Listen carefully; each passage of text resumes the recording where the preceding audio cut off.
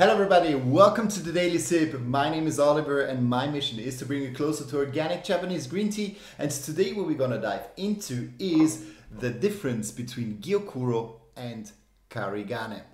So some of you might have already heard these two tea names, and these two tea names actually are pretty close to each other. Just one is the stem version of the same tea, but let's dive a little bit more where the tea names come from and what they actually, or how they differ in terms of type of tea. So when we go into the Gyokuro, also called as the Jade Dew, is one of the highest theanine, the theanine richest tea in Japan in terms of leaf tea. And with Gyokuro, we talk about the tea that is shaded for 28 to even 30 days. Some even go even longer. But mostly it's the last 4 weeks before the harvest, the tea is shaded. Sometimes they're a little bit shorter, sometimes they're a little bit longer, but at least above 20 days is a typical naming of Gyokuro, or Gyokuro comes into place when we talk about 20 days and plus. When we talk about the Karigane, Karigane is also under the name of crying wild goose or just wild goose. So these are the two kind of translations of this tea. And what the Karigane actually is, it is a derivative of Gyokuro or high-grade senchas. Mostly when you go out and you look or you find the Karigane, as it is a very rare tea, often it is made of high-grade senchas. Especially when you go a little bit in the low price section, they are made of senchas. This one here is actually Karigane, which is coming exactly from this Gyokuro. So it is the stem version of this tea here. So we have actually the same tea, just once we have with the stems inside, and once it is a destemmed leaf tea. When we have a look at the teas, what we can see clearly, then without the stems, the tea is in general much darker. You don't have kind of brighter parts to the tea. Meanwhile, the Karigane is a mix of stems and leaves, and you can really see that the lighter, brighter parts are the leaves, which are the stems, and the other ones, the darker parts, are with the, like with the Gyokuro, it is the normal leaf parts. So we have here, I would say, around quite a 50-50 mix of leaves and stems, and the other one is really a destemmed Gyokuro green tea. Both of them are coming from the south, both of them from the same farmer, so we really have the same circumstances for both of the tea, just the difference is the stems in the Karigane. So we can really see, or we can really dive into what the taste difference between these two teas are, and actually what then finally does this evolve in terms of taste notes. So let's have a look and dive directly into these two teas. For this I brought my two Kyusus. This time I have two red Tokoname Kyusu. So I'm gonna just take 5 grams of each tea.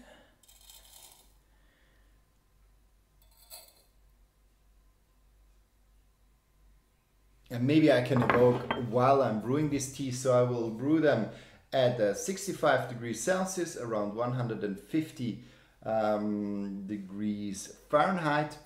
So, wild goose. Why is it called wild goose? And it's actually quite simple. So the goose is an animal which is a little bit nearly you could say a holy animal in Japan, and often stories, children's stories, fables are made out or kind of protagonists of these stories are actually goose, or can be a goose. And what it is said that actually in one of the fables, a goose had to fly long distances, and she had actually a twig in her mouth, and this twig she used when she got tired. She just posed it on the water, and she laid herself on it, and it is said as this twig was a twig or a small branch of a green tea plant. So that's why Karigane is called the cry of the wild goose, or just wild goose.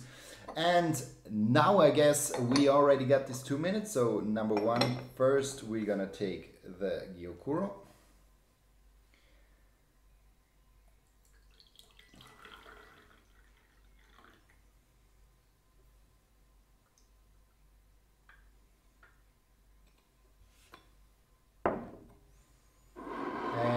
second one, we're gonna take the Karigane. So what I took also for the Gyokuro is quite important. So Gyokuro gets better over age. This means that after around 3 years of right storage, Gyokuro can have actually the best taste. This tea now has around 1 year, or is around 1 year and 3 months old. So it is getting in the direction of a good Gyokuro. Normally when you have a Gyokuro and you enjoy Gyokuro, try to enjoy one which has at least 6 months of age. This comes from the fact that over time the catechins, so a little bit more the bitter particles, they start to break down in the tea and the tea gets sweeter. So this is also done, for example, with the storage of matcha. Before the matcha is finely ground, normally the tencha leaves, they're stored for 1 to 1.5 or even 2 years, just to bring down a little bit the bitterness and bring up the sweetness of the tea. This is something completely kind of normal for teas which don't have to show like these fresh grassy tones directly from the harvest.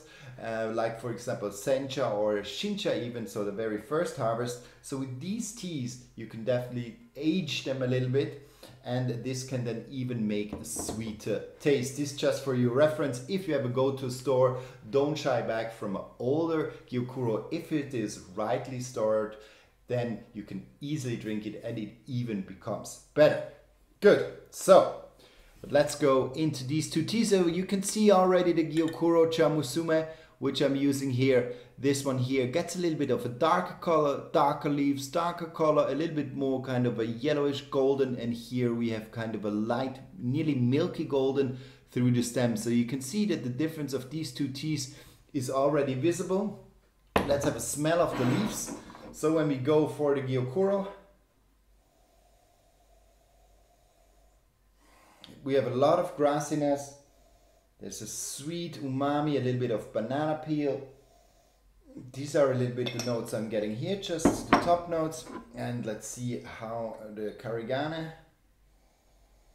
Much more of a cereal tone, even a kind of slightly roasted tones, cereal tones. And sweet corn I get a lot, kind of the yellow sweet corn. And a little bit, normally sometimes you get a little bit of sunflower seeds. I was just checking this with stem teas, but a little bit of a nutty, but a little bit more hazelnuts than a sunflower seed. Okay, good. So let's go into the tasting of these two teas.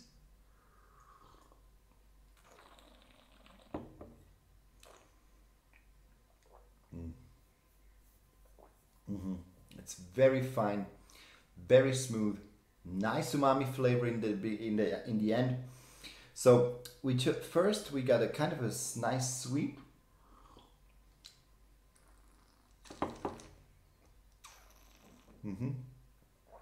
There's a hint of grassiness. So when you take, this is a Yabukita Gyokuro. Yabukita is a cultivar which is also the mostly spread or the most spread. People like it because on the one hand it has a nice grassy flavor. It has quite a complex flavor in terms of, it shows a little bit of grassiness. It has a nice umami flavor, but as well it is showing actually a nice umami flavor profile. This one here is a typical example. So we go a little bit from a grassy tone, a little bit to a more sweeter, and then in the end to a nice umami flavor profile.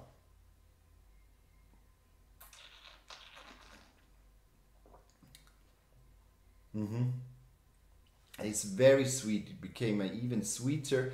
So the grass and a little bit the bitter tones, they really go down over age. I drank this also as a younger tea already.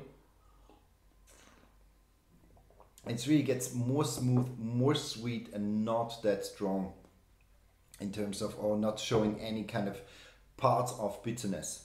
Let's see the Karigane.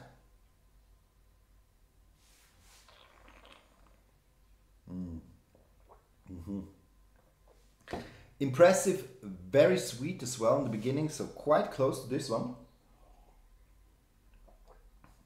But this one shows more smoothness to the taste. So here we have a little bit of a smoother tea taste profile, a little bit of a kind of a little bit more kind of this sweet, slight fruity tones. I get a little bit of banana peel, while here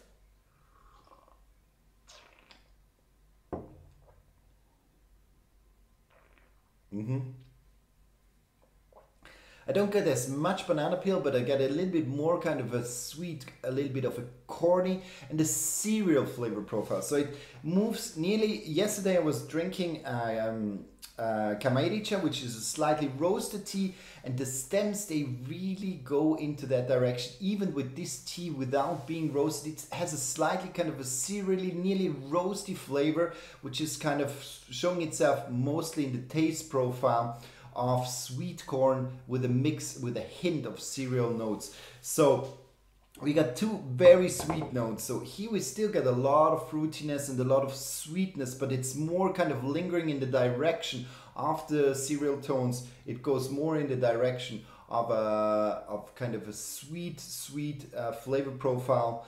And here we get much more of a smoothness, and not so much of the cereal tones and smoothness, the banana peel we have with it. Then there's a little hint of grassiness, and in the end a nice, very nice umami flavor. The umami flavor both have it. This one here is a little bit drier, a little bit more kind of a little bit more with this kind of roasted hints of with it, and here we get a clear sweetness.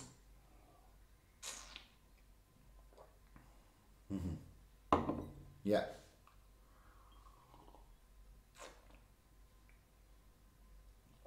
So definitely two amazing teas, just different in their taste, from the same tea, same leaf, same farmer, same region, everything is the same, just a little bit more of stems, and or 50% stems, 50% leaf, and here we have 100% leaf.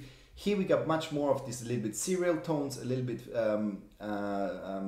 nearly roasted flavor profiles, and here we get much more of this round sweetness and smoothness of the tea. So definitely something you can kind of find out for yourself. Two teas, different but same but different, how we used, or how people used to say when I was on my travel through Vietnam.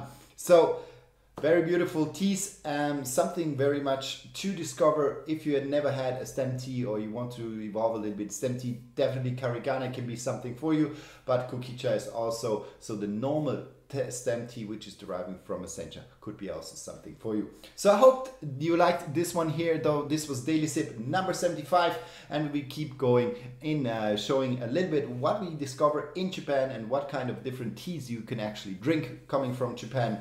Only organic, and only with my new setting here where I have moved in just recently. So I hope you like this one. Thanks a lot, and if you ever have questions, please feel free to do so. Ask me anything, and we will see each other pretty soon. Thank you. Bye bye.